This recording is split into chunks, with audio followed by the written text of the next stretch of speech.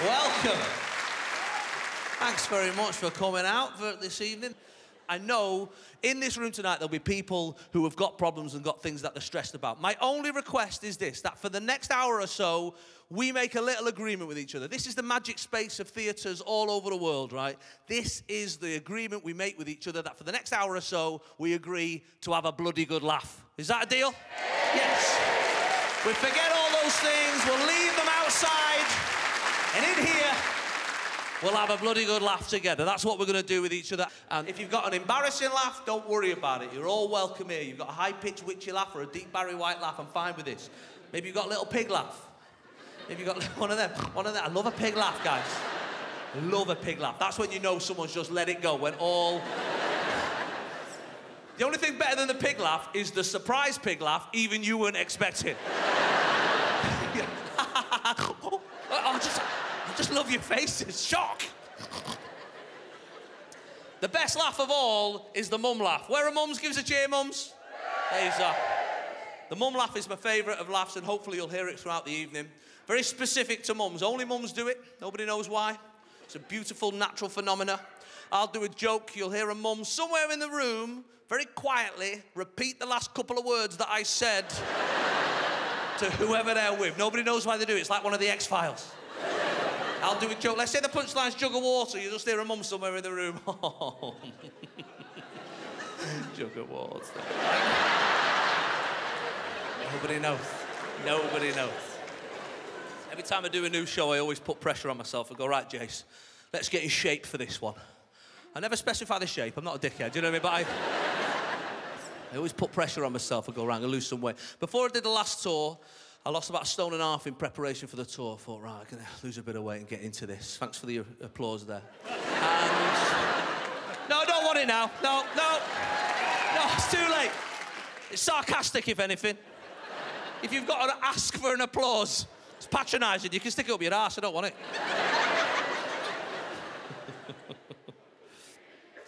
I'm obsessed with trying to lose weight. I think about it every single day, obsessed with it. And the clues have been there that I was piling on the pounds. You know, clothes that used to fit me don't fit me anymore. I catch my reflection in the mirror from time to time. I remember one time I ran up the stairs naked, I got a round of applause, I was the only person in the house.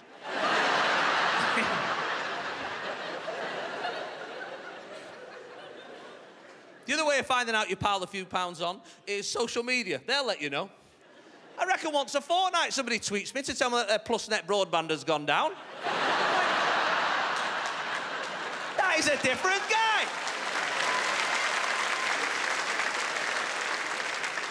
Sometimes people come up to me in the street. Oh, mate, my pal is a spitting image of you. And then they bring this thing out the pub. I kid you not, he can't wait to meet me. You're like me, no way. Sometimes I have to do selfies as you and everything. Oh, do you really? Because your eyes aren't even level, pal. What I've realised about losing weight, from everything I've read and looked into it, is that it's up here. It's a problem up here. It's not greed. It's not here. It's in the brain. And as soon as I realised that, it sort of made a lot of sense to me. I read a little book a while back called Selfies, a book by a guy called Will Storr. Fascinating book. And in the book, he says that psychoanalysts and psychologists and counsellors all are in agreement that every one of us has got two selves in the brain. There's two people in your brain. And they're often conflicting, right? So you've got the ideal self, and your ideal self is a version of you, like a better version of you. A version of you that you feel if you could just get to, there's a level of happiness that you've not experienced yet. And as soon as I read it, it was like, poof, light bulb came on. I thought, of course that's what's going on. Every morning, when my willpower is at its strongest, the ideal version of me wakes up and makes plans. I go, right, Jace, today's the day. We're going to start being healthy. And straight away, this side is giving it, what? On a Thursday? Whoever started anything on a Thursday? Look, let's just have a mad weekend and we'll start Monday, I swear, I swear. But I persevere, I go, no, I'm going to have a healthy breakfast, I've poached eggs, I'm going to go for a 40-minute walk, I'm going to have a chicken salad later on, I'm going to join the gym and do a spin class, I'm going to have a healthy soup and a protein shake. That's the sort of thing healthy people do. And then 10 to midnight, 3 packets of Jaffa cakes in front of Netflix, right? That is the two brains. conflicted. And look, it might not be weight loss with you, it can be absolutely anything. But there's even inventions out there to counteract the two people in your brain. Look at the snooze button on your alarm clock. Just think about that for a second. The snooze button on your alarm clock has been invented for one person. A person who made a definitive decision not 8 hours earlier.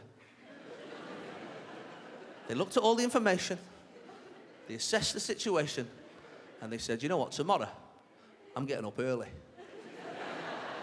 Getting up early, I'm going to iron the kids' uniforms, going to make a packed lunch, I'm going to get into work and do some emails before people start bothering me. That's the sort of person I want to be tomorrow. And the next day, the same human being wakes up, surprised.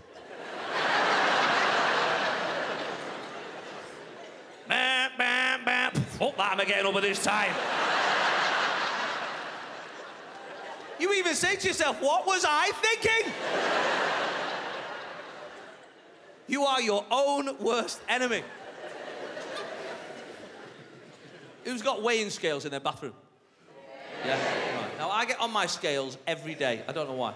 We have a weird relationship with weighing scales. I don't think I've ever met anybody who takes the first reading as fact. These things have been engineered to the nth degree by people at the top of the profession for generations, and yet nobody takes the first reading as fact. Nobody gets on a set of scales. Oh, is that me? Is it? I'll crack on with my day. No. Just there, river dancing on the bastards for 20 minutes. Or dragging it elsewhere in the bathroom. Do you do that? I just need to find a friendly tile.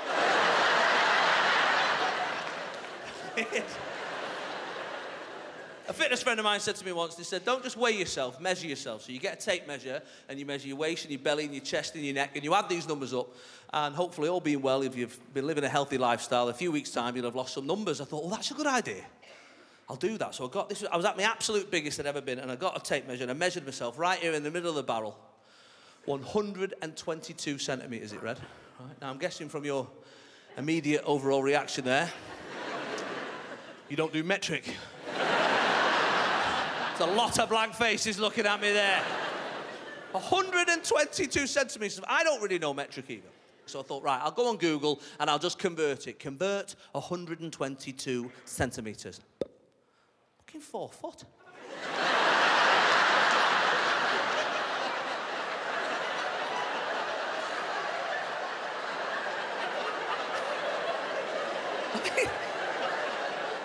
Just let that sink in for a second. I was 4 foot around the middle of a human being. For the people at the top there, I am 6 foot tall. I was 4 foot around the middle. That's the measurements of an oblong, not a person. 6 by 4's the bloody fence panel where I come from. It's a human being.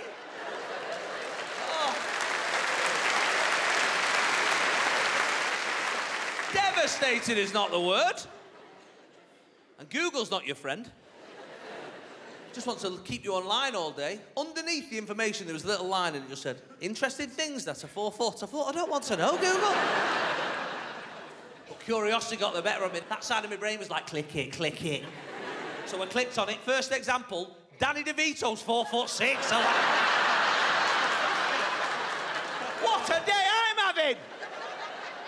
I woke up fine. I'm going to the bed with the knowledge I go where Danny DeVito was a bloody belt.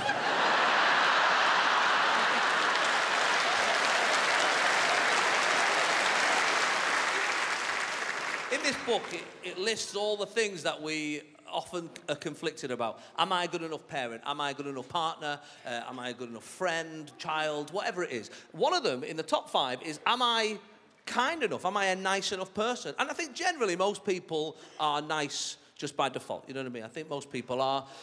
It's harder and harder to work out whether you're a nice person anymore. Life will sometimes give you a kick in the arse, you know? I remember last year my wife booked us a weekend in Venice. Absolutely beautiful, stunning. I mean, boring, but beautiful. Venice, I mean. And we were, hey, come on. Hey, you're better than that, come on. We were wandering through the Piazza San Marco, the centre of Venice, on all the postcards, hand in hand, having a lovely romantic time. There's thousands of years' worth of architecture and artwork, and the sun is beaming down, and people are having a beautiful time. And I'm like a helpful bloke, annoyingly so. You know, if you need help with a buggy up some steps, luggage down some steps, a lift door leaving open, I'm your guy. I'm always there. And as I'm walking through the centre of Venice, I spot through the crowd an Indian family, about 6 or 7, and there's another Indian fella, and he's taking a picture in front of a beautiful bit of architecture. So I just see some people in need, so I have a little wander over. I said, excuse me, mate, excuse me. I said, do you want to take a picture of all of you together? And he said, what? Quite rudely, and I was taken aback. I said, do you want to take a picture of you and your family all together? And he said, and I'll never forget it, he said, that's not my family.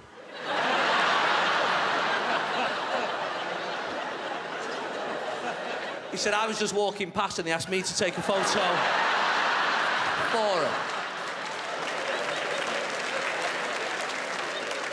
I was like, how's this happened, eh? I was trying to be nice and now I'm a racist? In the end, I confessed it to my friend Steve. I said, I need to get this off my chest. He said, oh, good. I'm glad you told me that, mate, because something happened to me recently I've not been able to tell anybody. I said, well, tell me, and then I'll tell it on telly. So this is what happened to my mate Steve. Steve lives in South Manchester, a very multicultural area, the sort of place you can't get through the day without respecting people's viewpoints and beliefs in things. It's one of the things that makes it a special place to live. And he's gone to use a cash machine. And when he gets there, there is a man already using the cash machine. 6 foot behind the man, so quite the distance, there is a woman waiting a turn.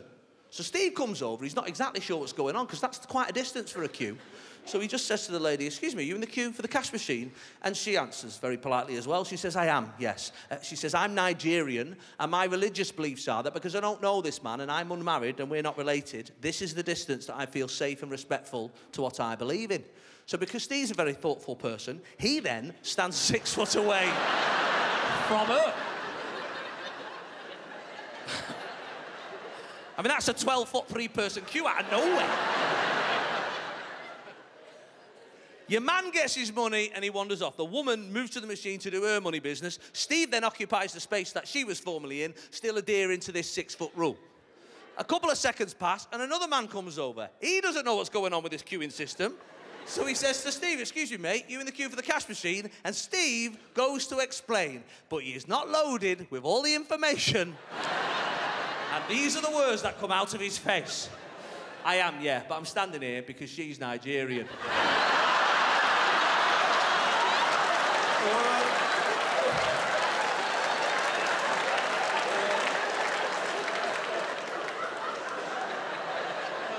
Even when you're trying to be nice, man. It's a bloody minefield out there. Every one of us in this room is generally politically correct by default. That's just being polite and being nice and not saying words that you think might upset somebody. But it's been ruined in the last 15 years or so by pricks on the right and knobheads on the left. It has. And when I say left and right, I don't mean us. I don't mean us. None of us in here are all the way on the right or all the way on the left, because those people do not come to comedy gigs. Because they ain't fun. These minority of people, all the way on the left and all the way on the right, are the ones spoiling things for the rest of us just trying to get through life, upsetting as few people as possible. That's all we're trying to do, you know?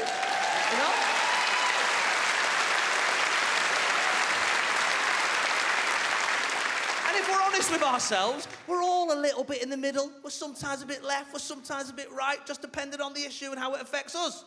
You know, you might be a bit lefty liberal. I feel like I'm a bit lefty liberal sometimes, you know, and I'll say things like, you know, I just think prisons should be used to rehabilitate prisoners so then one day they can give something back to society. And then your house gets robbed and you're like, fucking hang 'em.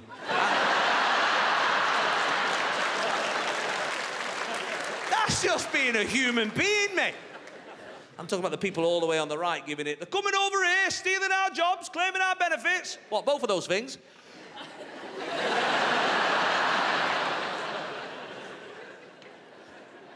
And you've got the people all the way on the left, these bloody fun sponges. Finding offence everywhere you go, even in humour. Knock, knock, what about homeless people? They've not got a door. Forget it. Let me tell you now, it's not a cool thing to say, but political correctness works. sometimes you've got to make a decision. You've got to make a decision on which way you're going to go with political correctness, certainly when it reaches factual correctness. That's when I think, hang on a minute, where am I going to go here? And for me, I go with facts, because facts ain't changing, you know? For example, at my kids' primary school, they celebrate everything, all the international days of whatnot, Pride and the festivals from all over the world. But their favourite day of the year is September the 19th, which I'm sure I don't need to tell you lot, is International Talk Like a Pirate Day. Yeah, it's a proper day. They dress up as little Jack Sparrows. It's 50p for a local charity. It's adorable. Now, I know you're itching to do it, so after 3, I want your best pirate accent, okay? 1, 2, 3. That is where your brain goes to when someone says, do a pirate accent. Of course it is. That is the most famous noise that a pirate makes. But my brain doesn't always work like everybody else's, and I love documentaries, and I love stats and statistics. And so I know, for example, that approximately 83% of modern-day pirates are actually from the west coast of Africa or Somalia.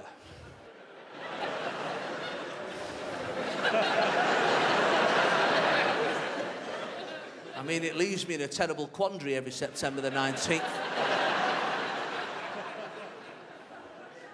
Every 20th of September, I'm called into the head teacher's office. Because my kids have just been wandering around school just giving it shiver my timbers. I'm like, well, that's how pirates sound now. They're just factually correct pirates, miss. It's not my fault the world's moved on. I will make you walk the plank. Guys, you've made your point. This is for home, not for out.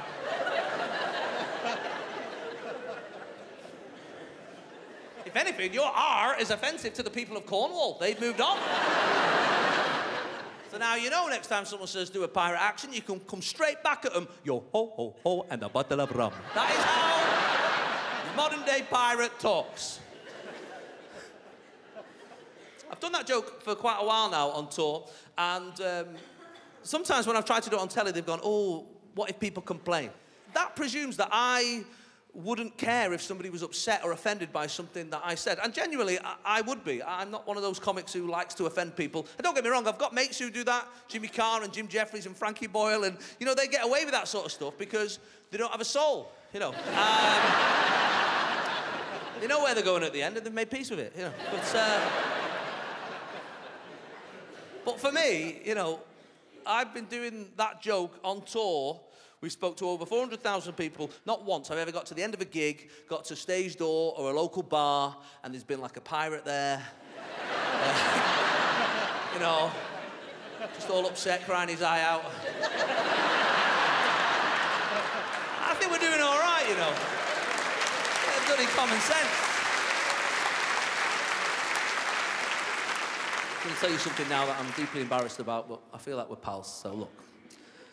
I do a lot of driving. That's not an excuse, but that's the reason. I do a lot of driving, and a couple of years ago, I ended up doing a speed awareness course. I know. No, you're right, you're right. It's a silly thing for me to have done. Speed awareness courses, give us a cheer if you've done one. The weird thing about speed awareness courses, for the people who do not know about speed awareness courses, there are 25 minutes of really interesting, important, life-saving advice, and that is spread over 4 hours. Now, I was lucky. I ended up sat next to a fella called Jeff. Jeff was from Glasgow. They don't have speed awareness courses in Scotland for whatever reason. And he'd sped up near Carlisle way, and his nearest, soonest course was Manchester. So down he came, and he was sat next to me. And it happens that he came down with his wife, and his wife went to spend the day at the Trafford Centre, the huge shopping centre on the outskirts of Manchester, and she went to spend the day there, and he was sat next to me. He was sort of mid-70s, and it became quickly apparent that he didn't realise the course was 4 hours long. Because when he was given this information, he went white as a sheet. I said, are you all right, mate? He said, I didn't know it was 4 hours long, pal. I said, yeah, 4 hours. He went, oh, no, no, no, no, no, no. I said, why, what's wrong? He said, my wife's at the shopping centre. It'd have been cheaper to pay the fine. Oh, he was livid. Jeff became one of my favourite people, right? 25 minutes into the course, the guy leading the class says to us, when you're driving on an A road, road signs are green. When you're driving on a motorway, road signs are blue. And that's how you know the difference between those two very busy, very dangerous roads. Jeff piped up. Nobody asked him to. He says, that's right, pal, and if they're grey, that means you're going the wrong way.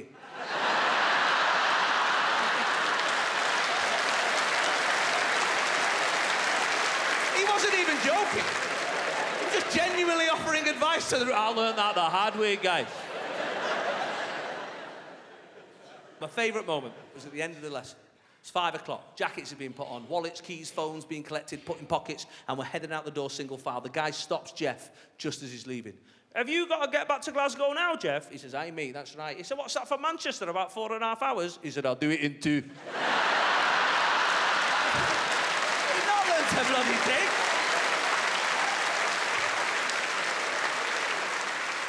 The 2 people in your brain, you know, the weird thing about the 2 people in the brain is that now I've sort of read about it, I feel a lot more normal knowing that everyone is struggling with the same things, the same conflict in your own brain, the 2 selves. One of the things that I struggle with most is where I fit just in the world, like in life itself. You know, I struggle with that a little bit because I'm from a very working class background. I was born in Salford. My grandparents were Irish immigrants. They came over from Dublin in the 50s and they were musicians and they played in the pubs and clubs of the Northwest. And they had 11 children and my mum was one of them. And I was actually born a few weeks after my mum's 17th birthday. She had 3 of us by the age of 21, which obviously I realised by Salford standards is quite the late starter. But she... I was brought up on a council estate. Anyone live or still live on a council estate? Yeah, a few people. Council estates, you know, they get a bad rap, don't they? But mine was all right. It was fine. It was just a little sort of microcosm of society. It was good people. It was bad people like anywhere. You know, there was a few families we didn't get on with. There was some bigger boys that used to pick on me and my brothers because we weren't exactly like them. You know, we didn't have the right trainers. We didn't have a telly. We didn't have a car. We had a dad. You know, there was... it was just... We weren't always like everyone else. But it was, as you would imagine, a full-on, you know, working class upbringing. And so I feel working class, but my life isn't like that anymore. You know, I do this job now, and my life has changed to an unbelievable level that I could never have imagined as a child. And when I look at my own children have only ever known a good life. They've only ever known things that I could never have dreamt of when I was their age. They go on holidays, they eat at restaurants, they get clothes first time. And it's kind of weird, and I'm sure there's a lot of people in this room right now who are also raising children that are posher than you. Yeah, it's weird, isn't it? It's weird raising children that are posher than you. Sometimes you find yourself looking at your own kids thinking, I wonder if I'd have been their friends when I was their age. Nope. So I find myself stuck in between these 2, this working class upbringing, but I've got these middle class children. So I invented a term, the muddle class. And the muddle class is somewhere in the middle of the 2. Let's find out in this room. Who reckons they're working class? Who reckons they're middle class? You're not, love. I mean, yay! Sandra, you're middle class. Come on!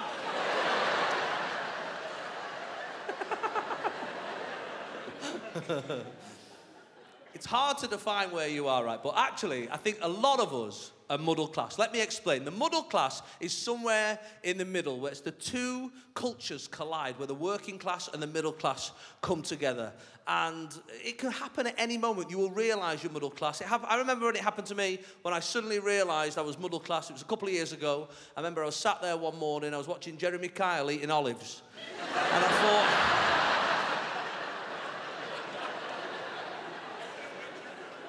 something's different about my life.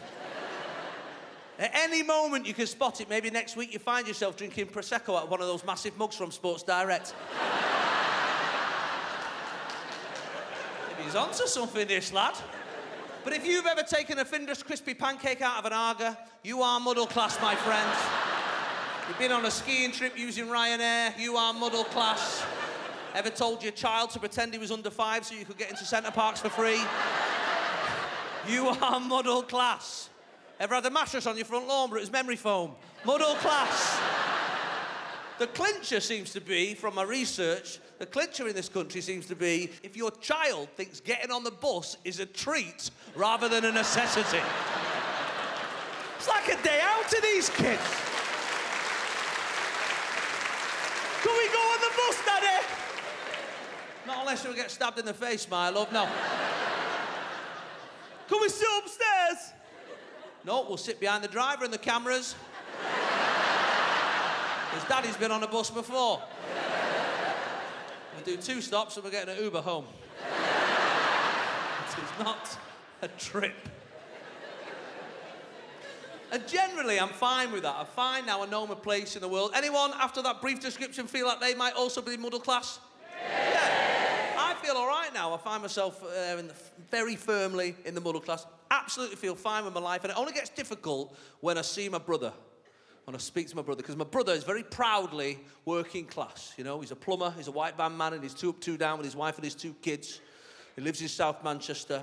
And he looks down at me. If I'm honest with you, he looks down at me because what I do, all this, to him, is not a proper job. It's not a full day's work. You know what I mean?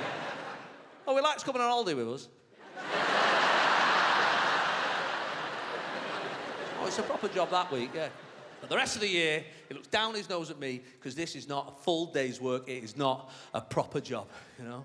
And sometimes I ring him after my show, you know, speak a few times a week.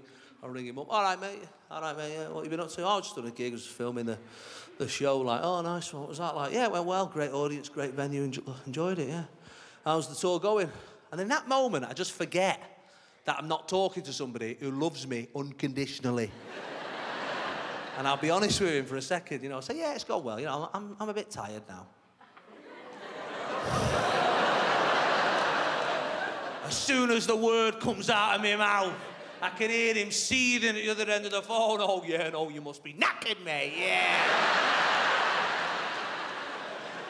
Yeah, don't know how you manage all that talking for 2 hours a night. You must be shattered, pal, shattered. Oh, don't worry about me. No, I've had my arm stuck in my U-bend for 12 hours. But no. You're the tired one, aren't you? Of course, yeah, you're the tired one. Why don't you pop round here tomorrow, mate? Your brew, give you a foot rub. You deserve it, lad, you deserve it. Really? No, not really. Have a barocca and a fucking word with yourself, you showbiz knobhead!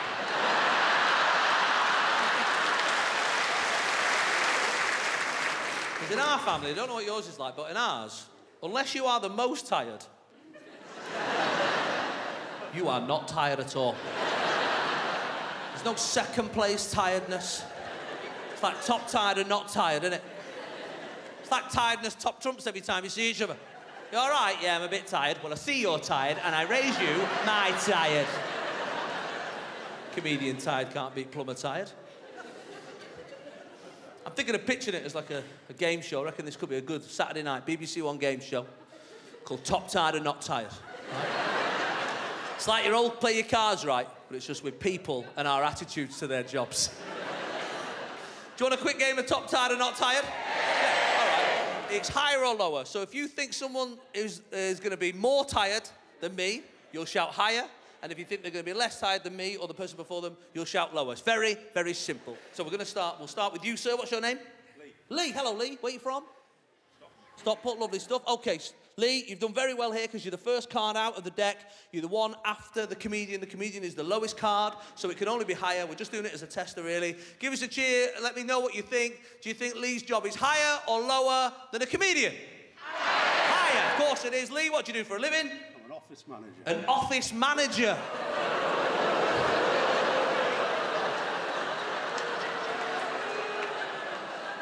Wow. Well, this is unprecedented, Lee. In 250 shows, it's never been lower than a comedian, but...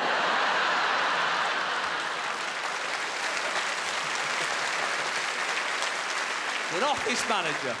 We'll say you one card up, because we'll just be nice. OK, so we're one card up. Madam, what's your name? Sandra. Sandra here. Do we think Sandra is higher or lower than an office manager? Higher, of course. Sandra, what do you do for a living? Medical receptionist. Medical receptionist. Ooh, the doctor's gatekeeper. Can I get an appointment? Can I get an appointment? You shall not pass!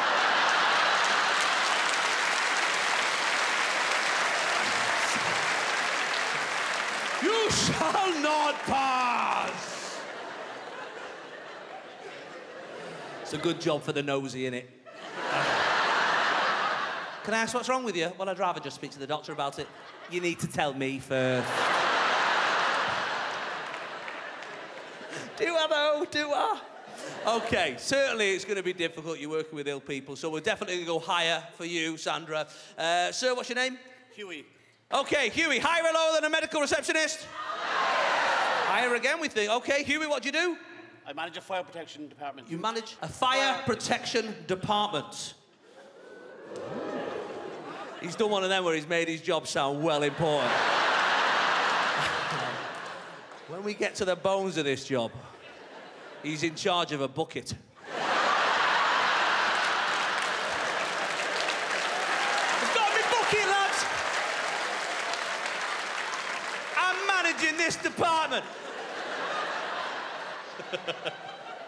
Sounds dangerous. We're going to go a little bit higher, OK? Absolutely. Sir, what's your name? Will.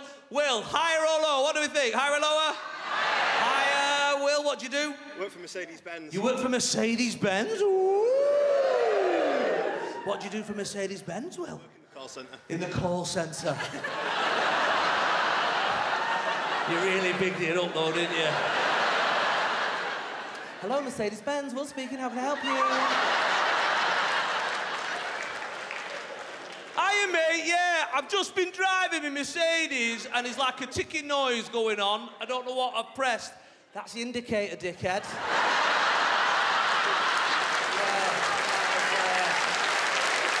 Might have just discovered it by accident, pal. So a round of applause for our front row.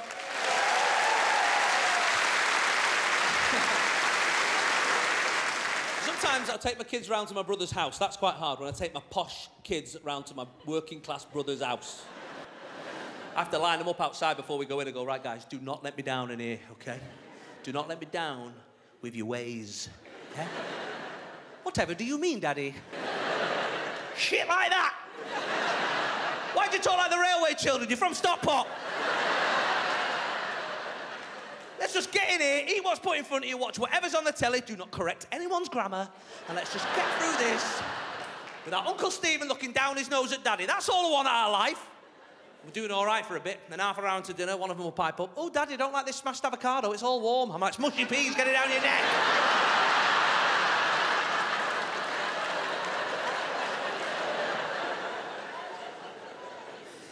It's hard to protect your kids from everything, isn't it? You know, the news is going on, there's kids in school. I try and take all negativity out of my kids' lives, and some people in my circle of friends and family think I've gone too far. And I'm gonna see if you think the same as them. I'll tell you exactly what I've done with my kids.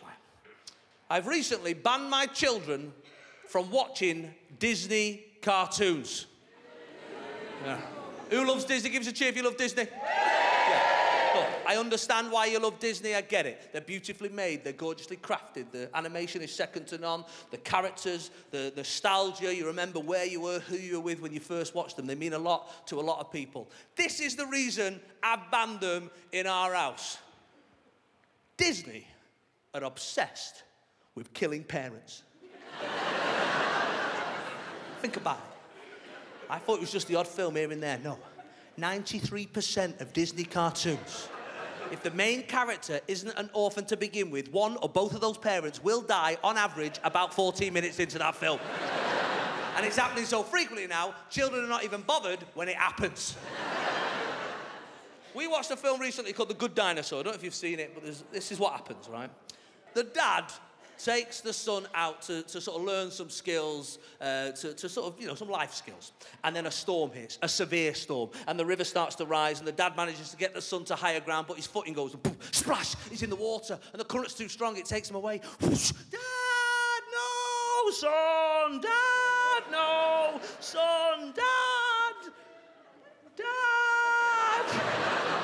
Blub, blub, blub, blub, blub, dead. Cut to my living room, I'm not too proud to tell you. Me, crying my bastard eyes out, I was. Sobbing from the soul. I turn around to my kids on the sofa, not arsed, not bothered at all. Just sat there, eating the crudités, living their best life. I'm devastated. Should we just pause it for a second, guys? Should we just have a little think about some of the issues that this film has raised? No, Daddy, we're fine, my daughter said. We're fine, Daddy, because he can go on his adventure properly now his dad's dead. This is what this Disney are teaching our young ones you can have a better adventure if your dad's dead. Why has he got to be dead? Why couldn't he be at work or upstairs? But no, he's got to be dead. In that film, there's no reason for the dad to be dead. Yes, he can not be in it for a while, but at the end of the film, the son, the good dinosaur, ends up back with his mum and his little brother, and it's a lovely, gorgeous family reunion. There's no reason the dad could not have also came in at the end like, hey, what about that bloody river? I thought I was a goner there, lad. That's actually a better ending. I've got a theory. And the theory is this. I think there's a psychopath working for the Disney Corporation. I think he's in charge of it. I think he's maybe an old, decrepit, evil old man. Maybe a friend of old Walt himself. He's been there for generations and he has his fingers in every pie. Every film has got to come through his office so he can make notes on it. And this office is just a big oak table. All the walls and windows are stained with nicotine from his big cigar. You only ever see his bloodshot eyes light up when the embers glow. And these writers have been coming in for generations with beautiful ideas full of love and life and laughter and song and dance and family and friendship. And they come in, teams of 2 and 3 for support, papers shaking in their hand out of nerves. And they pitch their ideas. We've got a lovely idea for a film, sir. It's about a young deer and his mum. It's set on the first day of spring and all new life is waking up. He's got a little rabbit friend called Thumper, does this with his foot when he's excited. It's about all the lessons that they can teach each other. It's about friendship and family. And we really think this is going to be one of the seminal hits for the Disney Corporation. Killer Mum. What was that?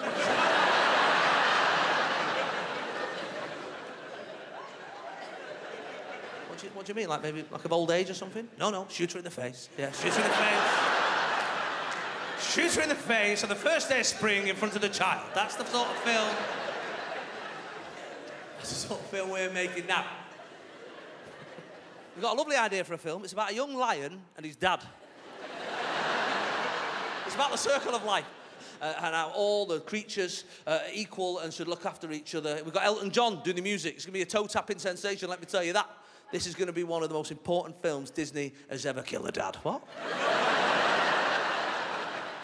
I said kill a dad. What, like before the film starts? No, about 40 minutes in, so we get to like him. Yeah, do that.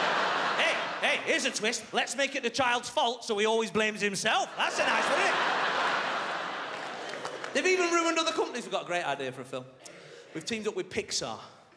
Great company, they're going places. This film is about an old man and his wife.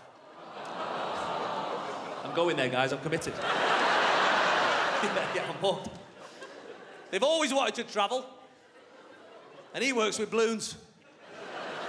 One day, he ties thousands of balloons to the roof of his house and they float off to Paradise Falls. They have a wonderful, well-deserved adventure. We think this is going to be a wonderful film for the Disney Corporation.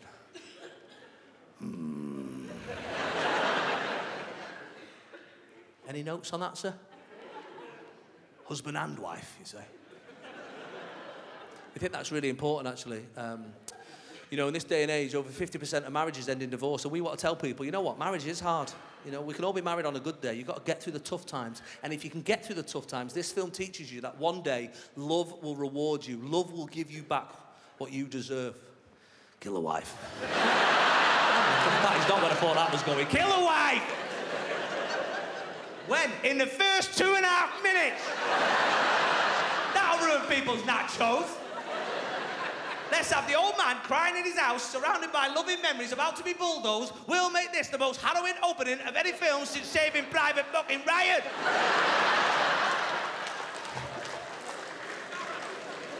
Sounds a bit of a downer. Call it up. Call in the marketing. And you know, some people said to me, oh, Jace, you've just picked 3 films at random there to prove a point. Let me tell you right now, that is not true, because I did a list. Belle, Beauty and the Beast, dead mum. Pocahontas, dead mum. Princess and the Frog, dead dad. Fox and the Hound, dead mum. Cinderella, both parents dead. Snow White, both parents dead. Finding Nemo, oh, God.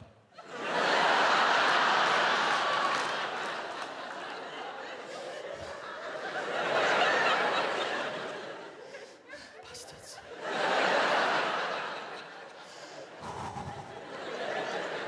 Nobody pitched that as an idea, did they? Of course they didn't.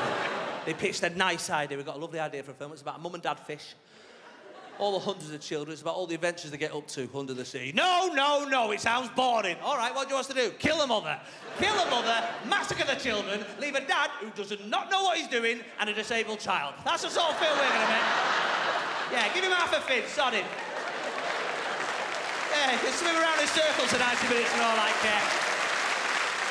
Who is this psychopath stealing our children's childhoods? Lilo and Stitch, dead parents. Jungle Book, dead parents. Sword in the Stone, he's an orphan. Pinocchio, real dad's a tree. That doesn't really fit in with the rest, but it's on the shelf.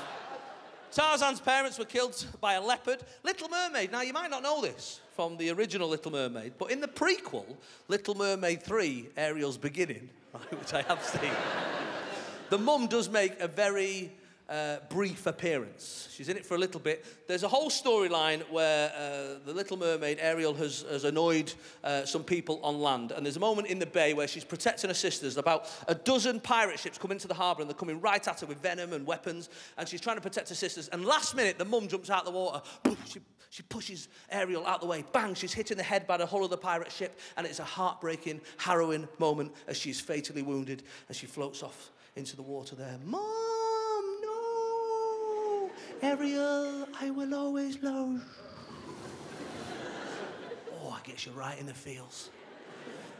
And the director has very bravely gone for silence rather than music to lead you to an emotion. And in the calm of the water and the silent sobs of the sisters, the only noise that breaks it is the footsteps on the deck of the pirate ship as one of them leans over to assess the damage.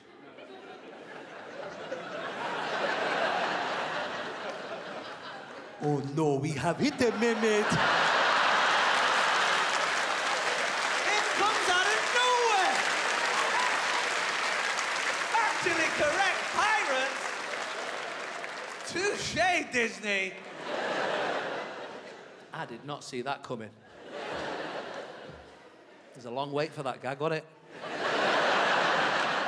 was about 40 minutes ago I set that up and you did very well to remember it better than me, actually. At the beginning of the tour, I was doing a gig one night in Cambridge, and I did that bit there, thinking, oh, this will get a chuckle. I said it, nothing. Absolute silence. And I thought, that's a bit weird. Anyway, I record all my shows, and on the way home, I was listening back to it, and I realised very quickly I'd not done the bit in the first part. I learned a very valuable lesson that night, folks. Without context, that bit is just racist.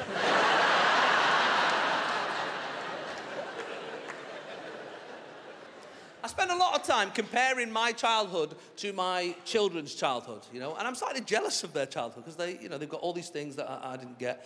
And what I find most fascinating is how much time we now as parents spend with our kids. We actually spend the most amount of time with our children than any generation through history. And yet a lot of us feel like we don't spend enough time with our kids. It's this mad thing going on in your two brains. When I was a kid, we didn't hang out with our parents. We didn't do stuff. There wasn't activities for us both to do together. Summer holidays were separate. The first day of school holidays, off you go. When are we allowed back in? When the street lamps come on. In September. And we were all right, weren't we? We were fine. Of course we were. We just did stuff. We found railway lines and motorway bridges and chasing girls with a bit of dog poo at the end of a stick. They were good times. We didn't need Netflix.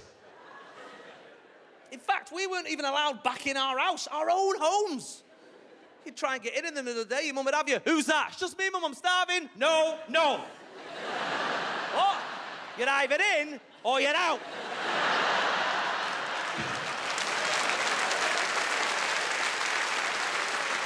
You're like 6 years old. 6 years old having to make the biggest decision of your life.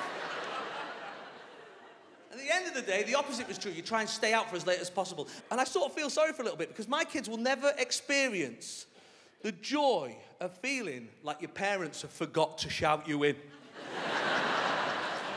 You know, you get to the end of the day when you were a kid, you were looking at the moon thinking, I should be looking at that. I'm 5, I should not be seeing the moon. But all the way through, 5 to 15, you would go nowhere near your house at the end of the day for fear of being called in first. You could never lose the badge of shame being called in first for an early night in a bath. Never. And your mum's got sonar. If you went even near her house, she'd be out the top window. Poof, you in. And you'd say anything to stay out. Oh, please, Mum, Paul and Jamie are still out. And she'd have the answer straight away. Well, I'm not Paul and Jamie's mum, am I? My dad would try it. You, in. Paul and Jamie are still out. Well, I'm not Paul's dad, am I? What about Jamie? We don't talk about that. Just get the answer. Different time, different time. I'll tell you who amazed me, though. Grandparents. What a set of legends grandparents are. How they've changed their personalities. From the ultimate disciplinarian to just jolly green giant is unbelievable. Have we got any grandparents in? Yeah. There's a few of you there. The rest of them at home minding your kids, aren't they? That's what they are. Yeah, I know. And let me tell you right now, your kids are still up.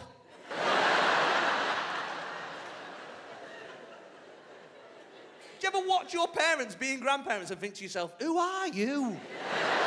Who are you? And when did you become so nice? When I was 14, I remember it clearly. Every day you were a nightmare, you know? My mum would say to me, you wait till your dad gets home. And I'd be worried all day. Every time I saw a shadow at the door, oh, God, he's here. Oh, God, he's here. Oh, God, he's here. And now I see his shadow at the door. He just comes straight in. Grandad's here! Like, who's this guy? Kids fly downstairs like he's the second coming. Grandad! Grandad! He's got sweets in every pocket. Hey! Hope to make the sun shine.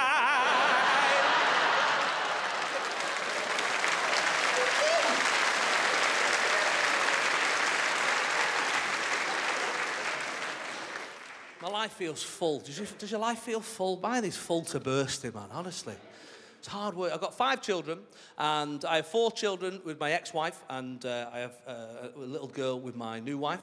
And my wife wants another baby. I know. And I'm in 2 minds about it, I'll be honest with you, because I feel like I'm done. You know what I mean? I'm done. 5 kids is already too many kids. But her argument is totally valid, and some of you will be in second relationships and third or fourth, I don't know. But, you know, sometimes your past affects somebody else's future, and she'll say things like, well, it's not fair, is it, because you've got 5 kids and I've only got 1? And I say, well, have one of them.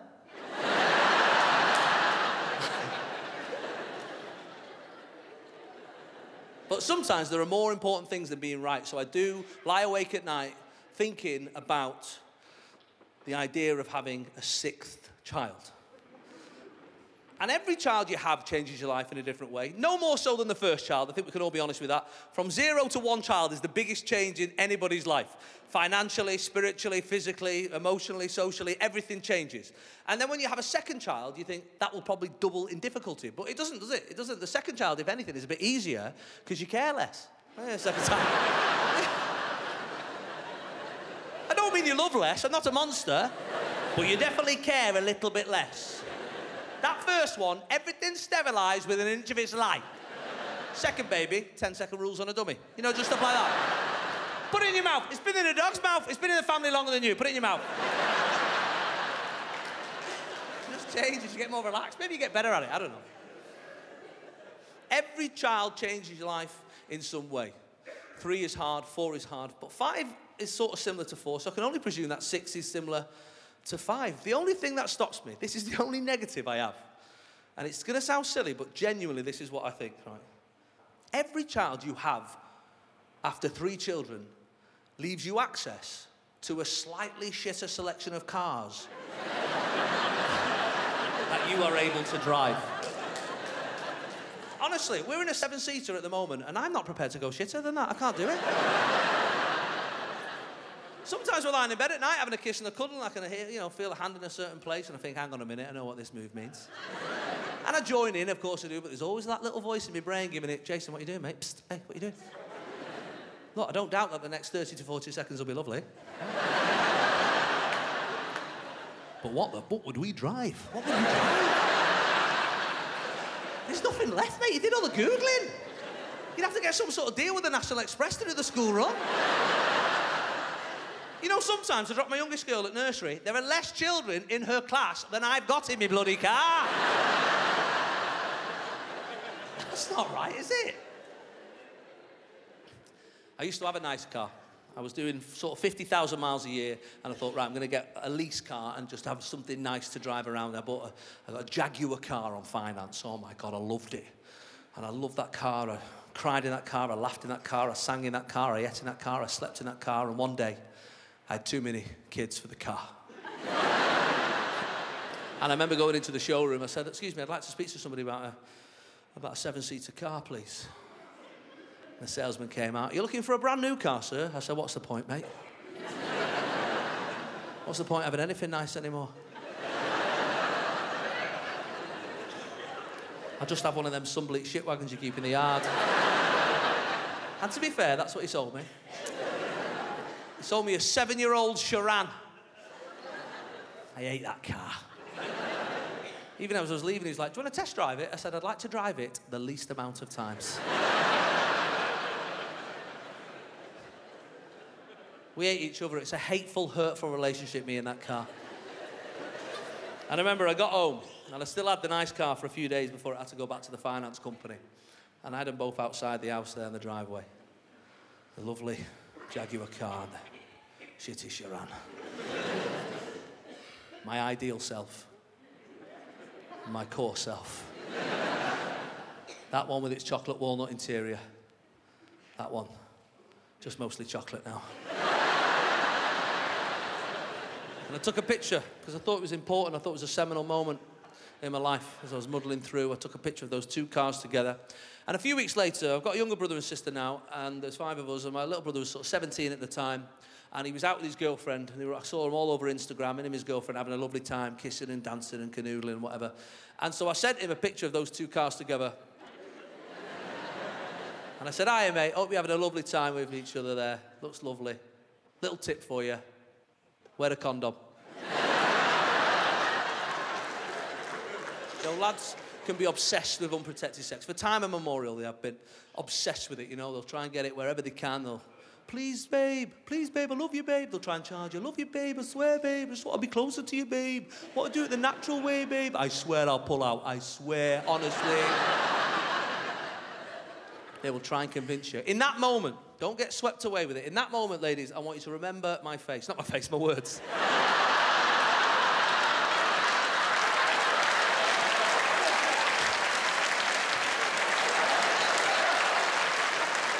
My words are meant.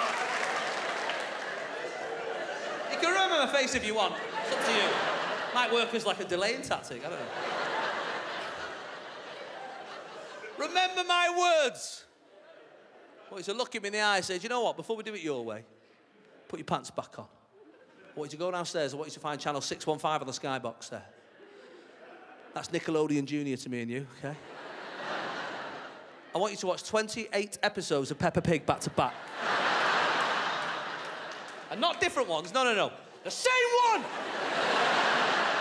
That one where they're fixing the fucking road for ages, that one. And while you're watching that, I want you to feed a baby food that it liked yesterday, but hates today for no reason. While you wander around your house because you can smell poo, but you can't find it. While you run to the bottom of the stairs at random intervals and just shout shoes and teeth into a random abyss of nothing. Because no one listens to your pathetic, whiny voice anymore, while you just sit on your crap couch and you cry into a cold cup of tea because you haven't had a hot one in 3.5 years. And then we'll see how natural you like it, you bonehead.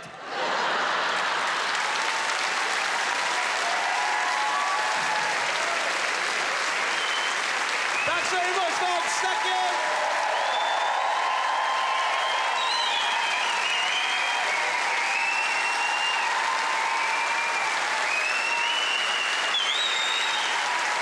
God bless you. Thank you.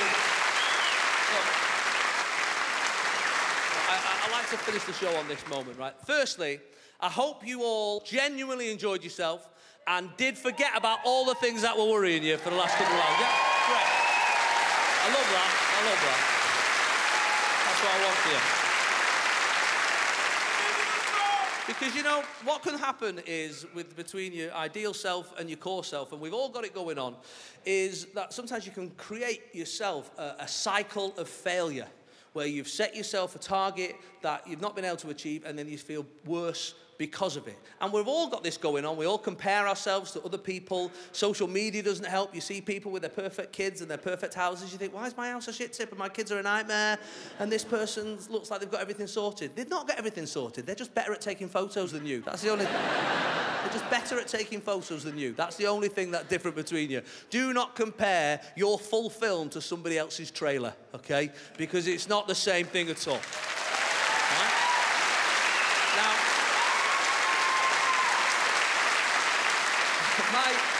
my two bits that I always want to tell you very quickly is this. Firstly, your problems are the worst problems in the world. Whatever you are going through individually, that is the worst problem in the world to you. Yes, we're not told to think like that. We always think, yeah, well, you shouldn't feel like that because that person's doing that, and that person's just lost a bum, and that person's just lost a job, and whatever it is, and they should feel worse than you. They probably do, but you can only feel your own problems.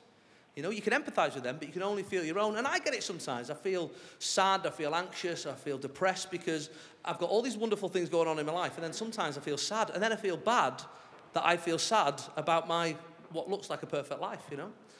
And it's like when you were a kid and you told your mum you were hungry, and she said, well, there's kids on the news, and they're starving.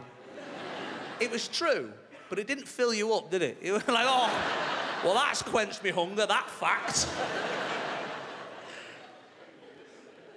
When it comes to men, and this is for everybody, but specifically men, you know, under 55, the biggest killer in men is suicide from depression, more than anything else, right?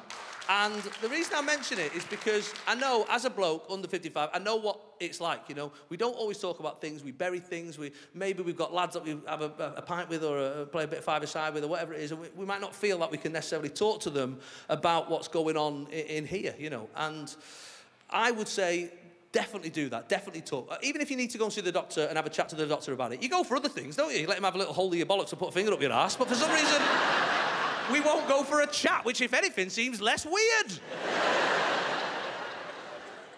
The biggest bit of advice anyone gave me, and I just want to pass this on to every single person watching this show, and it's this. Just because you are struggling, it doesn't mean you're failing.